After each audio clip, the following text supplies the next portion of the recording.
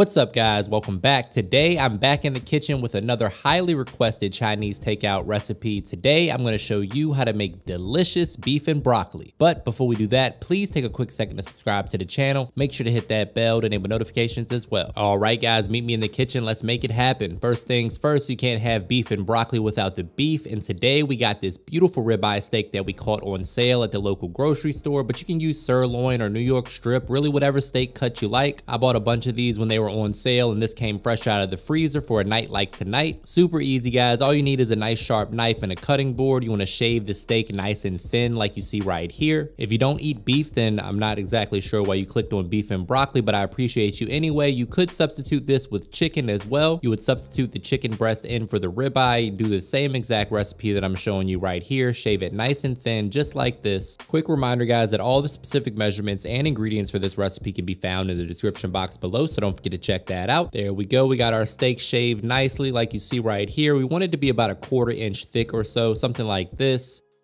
Once we have it all prepped and ready, we're going to add it to a mixing bowl and get some flavor in there for a marinade.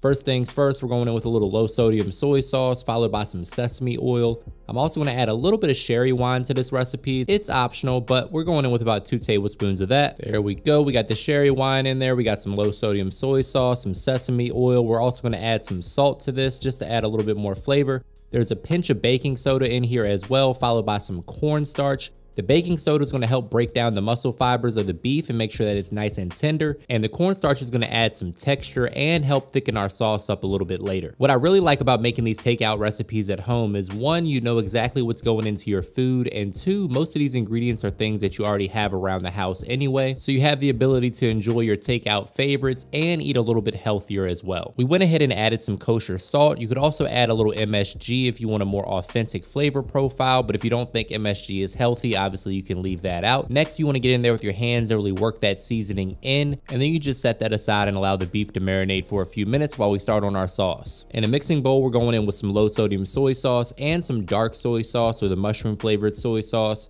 followed by some oyster sauce. Don't worry guys, it doesn't taste like oysters, it just adds a little umami. We're going to add a pinch of brown sugar to the party as well, followed by a tablespoon of garlic paste and 1 teaspoon of ginger paste. You can use the fresh stuff if you want to. There we go. Lots of flavor in this sauce. Going to add a nice deep, dark, and rich color to the beef.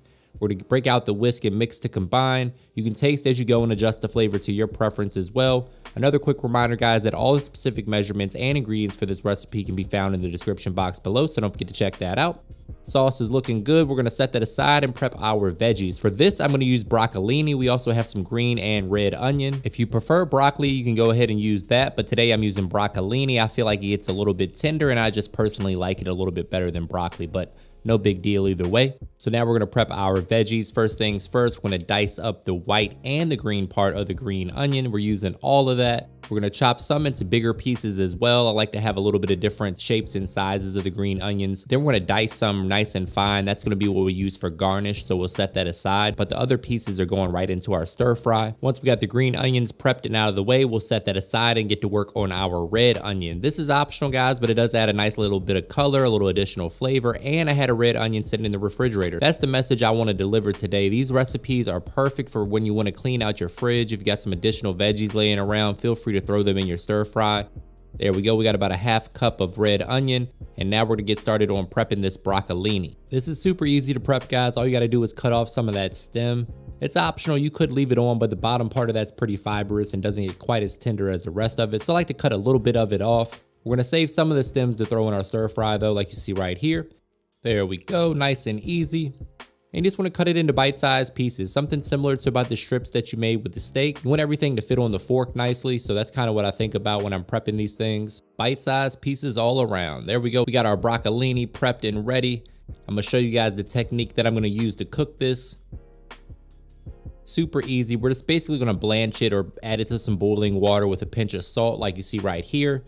Let that boil away for 1 to 3 minutes, and then we'll remove it from that boiling water and then add it to some ice cold water. That's going to ensure the broccolini remains nice and vibrant in color, bright green, and begins to tenderize a little bit before it goes into the stir fry. So there we go. Like I said, after a few minutes in the jacuzzi, we're going to remove the broccolini from that hot boiling water and put it into some ice cold water to shock it. That's going to stop the cooking process as we discussed. and your broccolini is gonna be nice and tender and beautiful. Another quick reminder, guys, that all the specific measurements and ingredients are provided for you in the description box below, so don't forget to check that out. After a couple minutes in the ice bath, we're gonna go ahead and put that on some paper towels, allow that to drain. We don't wanna put any super wet broccolini into a hot skillet. Speaking of a hot skillet, we got our wok heated over medium-high. We added a little avocado oil, and now we're going in with that marinated steak. We're gonna give that a little head start, let that start to cook a little bit. Some fond is gonna develop at the bottom of the wok that we'll get up later. We just wanna toss that around, again, working over medium-high heat at this point. We got tons of flavor in that steak, and then we got that sauce that we're gonna add here in a minute. Next, we're going in with the red and the green onion, and we just wanna give this a few minutes to cook down, let those onions get nice and tender along with the steak. We added a pinch more salt, always season as you go, taste as you go, and adjust the flavor to your preference. Give that a nice toss, and then we're gonna go ahead and add in the broccolini that we drained on the paper towel. Mix that to combine as well, and then we're going in with that amazing sauce that we made earlier. That's really the star of the show. That's gonna bring this beef and broccoli to life. There we go. Give that a toss, and then we're gonna go in with a little bit of beef stock as well, just to kind of deglaze the skillet a little bit. Leave me a comment and let me know what your favorite takeout food is, what other recipes you wanna see. We've already done fried rice, lo mein.